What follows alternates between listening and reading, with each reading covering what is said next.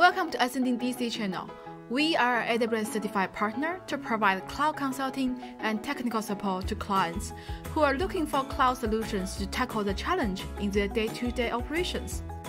This video is one of the many short videos we are producing. In each of them, we're going to demo and explain when used for AWS practice that can be used to improve the efficiency and accuracy of your work. All these tricks have been proved effective in our clients' success. If you are a project manager, DevOps, architect, software engineer, or just looking for useful cloud practice, this video is made for you.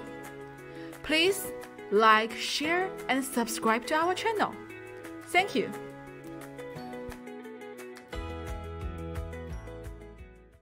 Hello everyone, this is Rio from Ascending. In this video, Evelyn and I are going to show you how to efficiently manage your email template in a backend application. In the past, we embedded Apache FreeMarker, a template engine, in our Spring application or Python Django. However, every change of our template code will be result in a new deployment of a whole application. This could be time-consuming and cost-ineffective. Today, Evelyn will introduce how to take advantage of third-party Sendgrid dynamic email template to manage and customize email in your application. Hello, everyone. This is Evelyn. I work as a web developer in Ascending. First of all, let's talk about pros and cons of using template engine like Apache FreeMarker in our applications.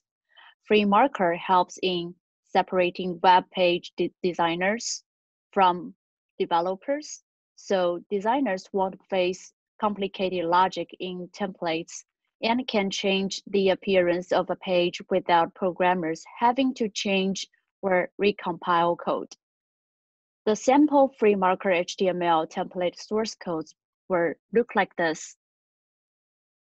As you can see, name, signature, location are variables that would be substituted with the application runtime object. As we mentioned at the beginning, the template engine is managed along with backend applications.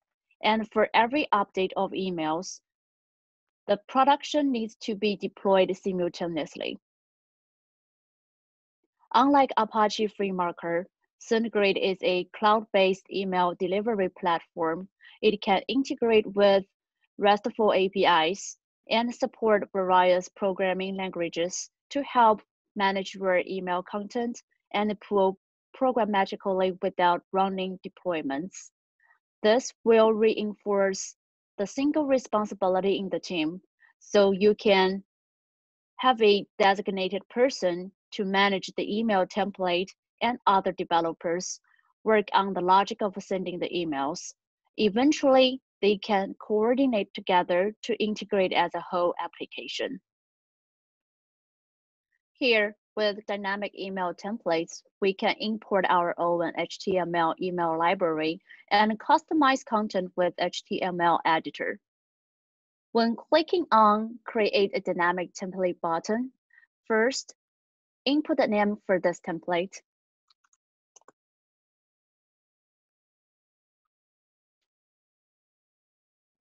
And add a version. Select the code editor.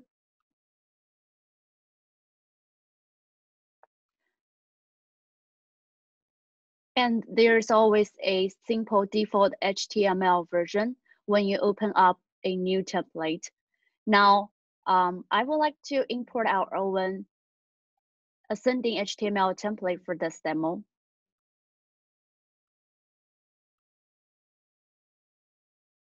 As you can see, first name and username are two variables that will be substituted at runtime.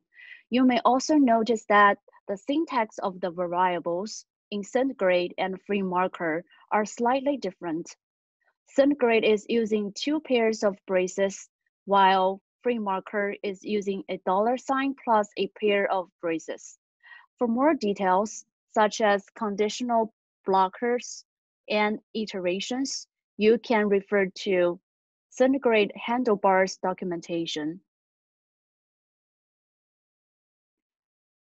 Now we can test our new email template by directly entering the JSON format test data here. Then slide out the setting button and set the test email to be your own email.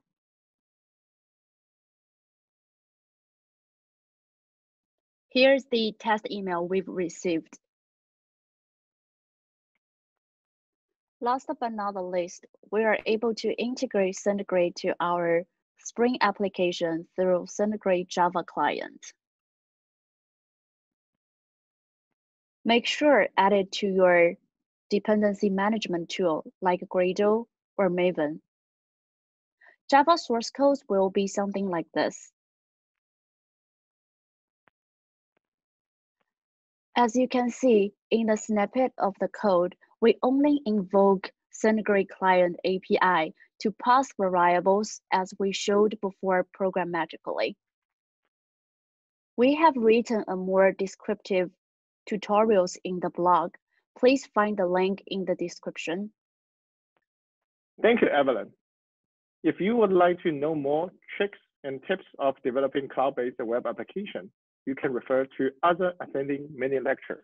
We also provide all the resources in our description field. Thank you. See you next time. Please leave your comments, questions, critiques to us so we know you are watching. Again, please like, share, and subscribe to our channel, Ascending DC, and stay tuned for our next video. See you next week.